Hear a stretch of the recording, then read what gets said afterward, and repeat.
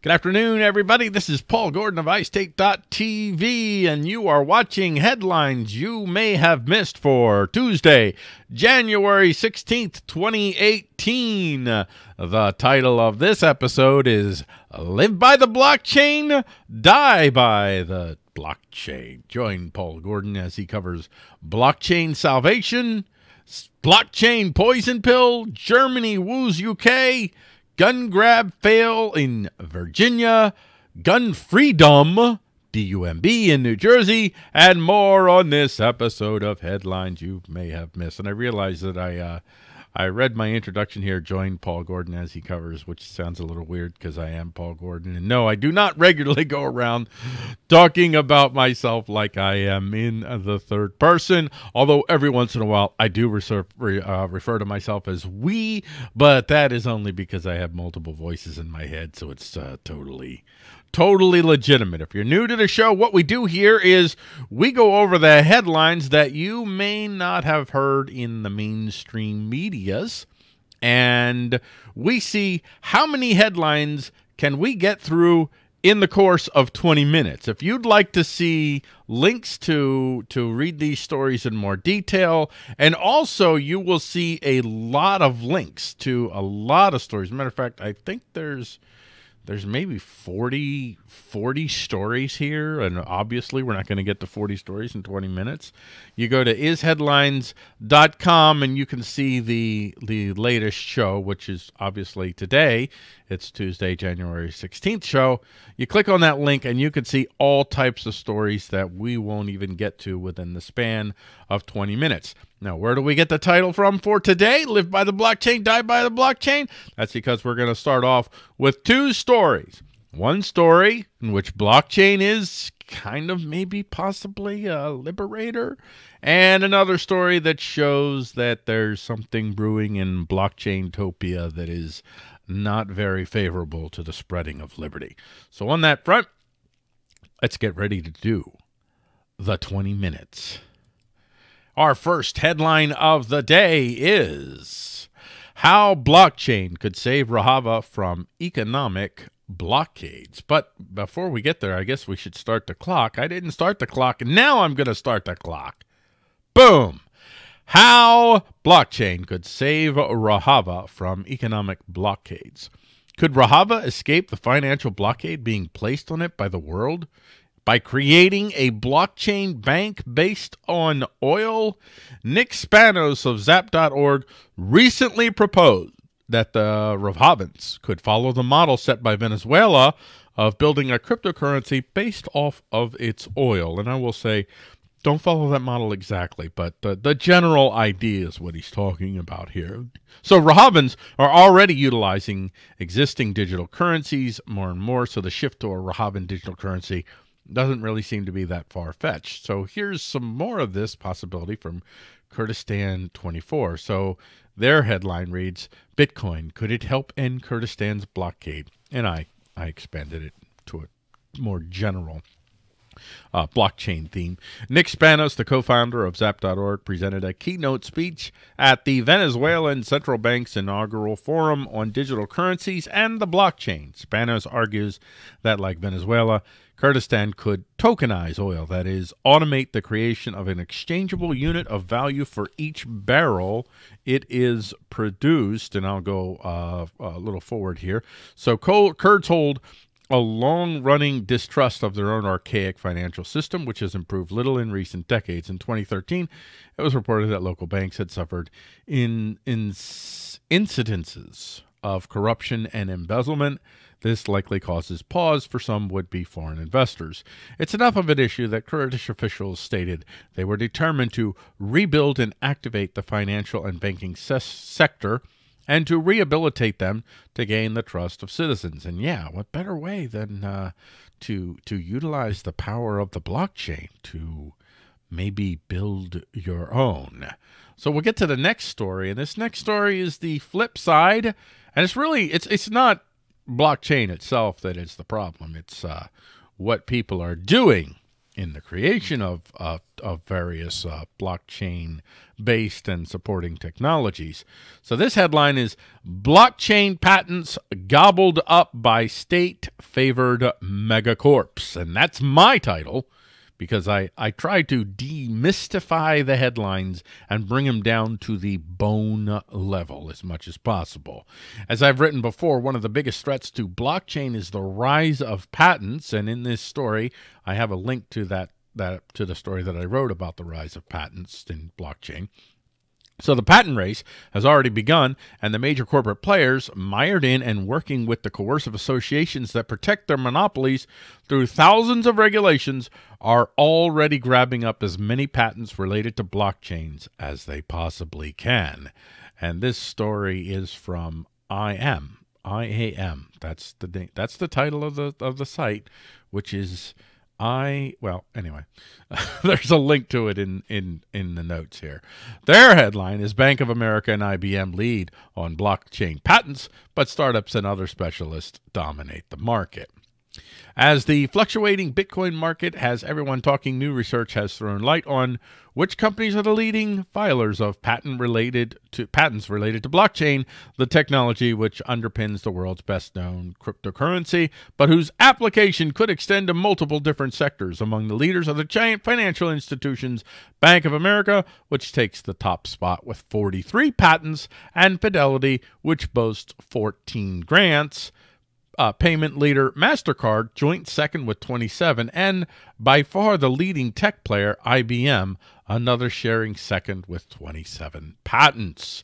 And skip forward here a little bit. The research shows that for all its promise and the amount of media attention it has received, in patent terms, blockchain remains in its very early stages. Okay, yes. Envision identified a little over 1,000 grants and applications in the U.S., and the universe of IP is relatively small. I would like to keep it that way, but alas, there is an IP war already emerging within blockchain. So the more that we can have open source folks do the work to try to preemptively strike against the IP pirates, the better. So there you go. That's why the story, or this episode, is titled the way it is. This is, of course, the dark side to blockchain, that people will come in and patent it right out of decentralized planning existence. So the next story is Germany has a plan to woo the UK back to the EU. That's right. If you thought that Brexit was a done deal, well, think again. And this story is from Express UK. Scheming Germany plots to reverse Brexit and offer Britain new EU membership terms. Yes, that is a totally skewed and biased headline, and I totally support it because I believe it. I'm not necessarily for biased headlines when you're trying to write a straight news story, which, by the way, on iSDaily.tv, we're not doing straight news story. We're doing opinion. We're doing it to editorializing, but we're open and honest about it. But anyway, this is from the Express here. German MEP Hans Olaf Henkel attempted to bend Mr. Juncker's ear and convince him to offer Britain a new EU membership deal that hands more sovereignty to the UK Parliament.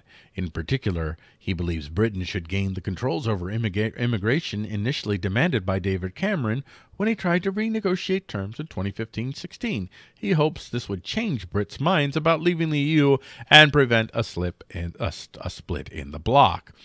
Going forward a little bit here, he planned to remind Mr. Juncker Britain is the largest single customer of the remaining 27 EU countries, importing much more than exporting to the continental EU countries. Mr. Henkel said, although many EU leaders believe Brexit will cause problems for Britain while leaving their countries unscathed, complex international business relationships will suffer.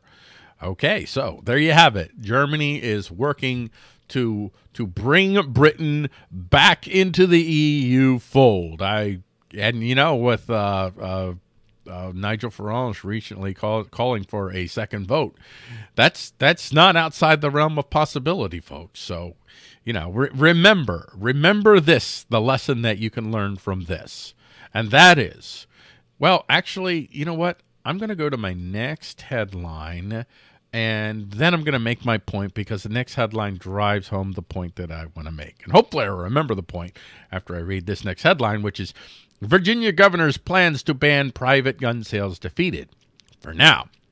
So, newly minted powder wig. By the way, powdered wig, I have officially adopted the term. If you were listening to iSDaily Thursday with Lou Sander, you will have heard Lou Sander said, you know, when I was talking about if it pleases the crown, he says, you mean the powdered wig. Because it's not a crown, it's a powdered wig. And I was like, I resisted, but now I've totally embraced it. So that is the phraseology that you're going to see on iState.tv. More and more, we will be referring to the benevolent leaders of the United States as being powdered wigs as opposed to the crown. So newly minted powdered wig Governor Ralph Northam saw his first attempt to peel back the benevolence of the Coercive Association of Virginia regarding gun possession.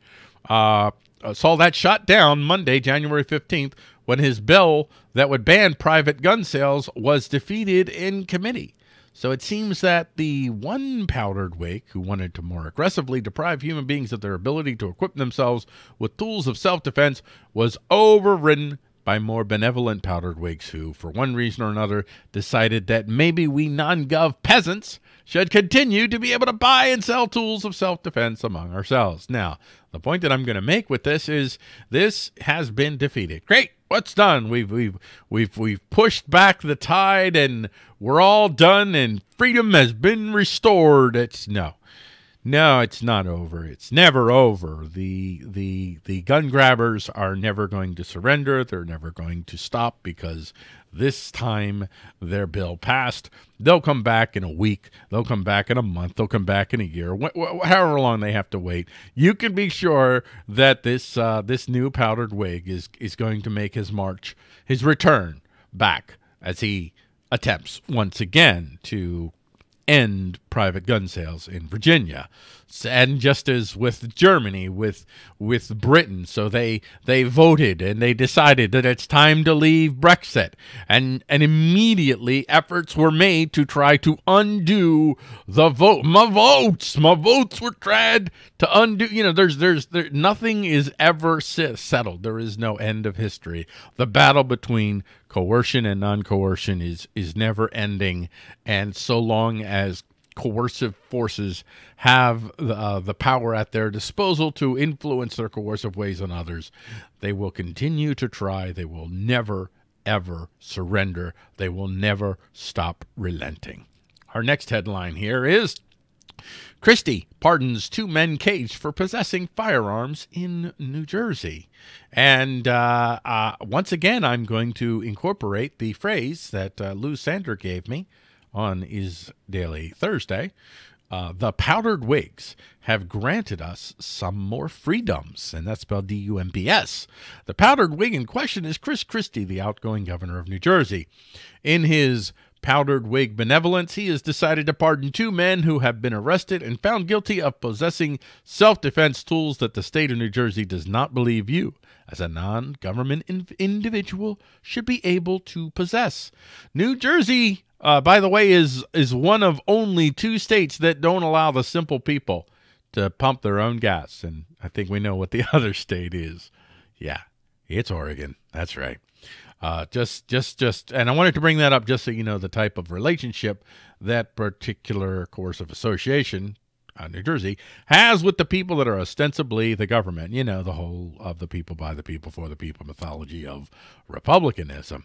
So thanks. I want to thank you sincerely from the bottom of my sarcastic-laden heart. Thank you, Powdered Wig Christie.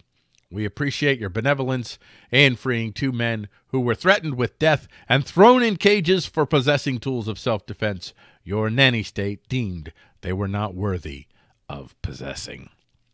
Our next headline, building local ISPs to overcome the net neutrality repeal. And I'm going to be, I'm writing a lot about this whole, what's going on with the fallout from the repeal of net neutrality. And if you go to iState.tv and you do a search for net neutrality, you'll see the stories there. And I'm focusing on it a lot. Before net neutrality's repeal, nothing prevented cities and towns from building their own ISP, giving the residents more options and protecting them from the predatory nature of ISP monopolies. What's more, these were ISP monopolies created by the very state that the net neutrality defenders were still turning to protect them from the state. So now that net neutrality has been repealed, suddenly localities are working on building their own ISPs to overcome the repeal. Of course, folks who fought against net neutrality repeal are not bothering to slow down to ask the question, why didn't you do this even while net neutrality existed? And this is from Truth Dig. So Fort Collins, Colorado is planning to build its own internet service utility, trumping the Federal Communications Federal Communications Commission's move last month to extinguish net neutrality. Fort Collins joins a growing list of cities opting into their own internet and opting out of big telecom, much to the disdain of giants like Comcast. Hey, I'm all for this. Great. Love it. Totally support this. All told, big telecom and anti-net neutrality agencies spent nearly $1 million trying to defeat the Fort Collins move. Yeah. There's a process they had to get to just to get that quote-unquote right to be able to do that, and maybe I'll cover that in another story. In contrast, according to Christopher Mitchell, Director of Community Broadband Networks at the Institute for Local Self-Reliance, that sounds interesting. I'm interested in checking that out. Don't know anything about it, but it's on my radar now. Concerned citizens of Fort Collins organized on social media and coordinated broadband and brews events at local beer spots, spending a total of about $15,000. Telecom spent an unprecedented amount of money, Mitchell said, but the voters were not scared by the cable and television companies. I can't imagine what your hook is there. Hey, you want less freedom. Then it reminds me of a song by Devo, and I'm going to sing it for you, and why not? The song goes like this. In ancient Rome, there was a poem about a dog who had two bones. He licked the one, he would lick the other. He went in circles, he dropped dead. Freedom of choice is what we got. Freedom from choice is what we want. That must have been their slogan as they rolled out the advertising to try to convince quote-unquote voters that less choice was good, and that less choice should be left to the powerful telecoms, the monopolies that got their monopolies through state and local regulations. On to the next headline. Amnesty International calls for release of Ahed Tamimi. This is a story that I haven't written much about, but I do want to I want to look into this more. And I'm working on an article about this, which I've been working on for a while, and maybe I'll have it out in the next week or so. So this story is from Amnesty International. Israel must release teenage Palestinian activist Ahed Tamimi. Israeli authorities must release a 16-year-old Palestinian activist who could face up to 10 years in prison over an altercation with Israeli soldiers. You just take that in, 10 years in prison. Essentially what she did was she slapped them, but she yelled at them and then she slapped them, and she did that shortly after they had, they'll probably describe the story here. Let me get to it. So she'll go before the Ofer military court in the occupied West Bank, accused of aggravated assault and 11 other charges after a video showing her shoving, slapping, and kicking two Israeli soldiers in her home village of Nabi Salah on December 15th went viral on Facebook. See, that's the key. It went viral. Made him look really bad. This pretty little girl who, ferocious, pretty little girl who totally stood up to the soldiers. It really made him look bad. I think that's what's going on here. So from the Deputy Director of Middle East and North Africa at Amnesty International, Magdalena Murabi said, nothing that Ahed Tamimi has done can justify the continuing detention of a 16-year-old girl. The Israeli authorities must release her without delay. In capturing an unarmed teenage girl's assault on two armed soldiers wearing protective gear, the footage of this incident shows that she posed no actual threat and that her punishment is blatantly disproportionate. So she was arrested on December 19th along with her brother and cousin also a prominent activist, posted the footage online. Ahed confronted the soldiers amid a demonstration in Nabi Salah against U.S. President Donald Trump's recent decision to recognize Jerusalem as the capital of Israel. The incident took place on the same day that Ahed's cousin, see, this is the key, this is a huge mitigating factor here, after her cousin, 15-year-old Mohammed Tamimi, was hit in the head at close range by a rubber bullet fired at an Israeli soldier. His family told Amnesty International that he required surgery that involved the removal of part of his left skull. So maybe you can understand why she was a little bit upset, and that would be a mitigating circumstance. But she's still in prison right now, 16-year-old girl, for slapping a heavily armed and heavily protected Israeli soldier. Our next headline: Russians push back against U.S. plans to use Kurds as border guards. The Russians are warning the U.S. not to go alone in Syria. They want to be part of the process, especially when it comes to how to approach the Kurdish problem.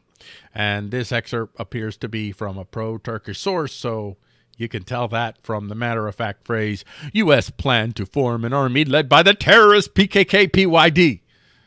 Okay. So still, this agitprop, such as it is, reveals the growing tension surrounding the Kurdish problem. And we actually talked about the Kurdish problem yesterday with Professor Rambo on iSDaily Monday, and there is a link to that show in this story, which you can find on the show notes by going to isheadlines.com.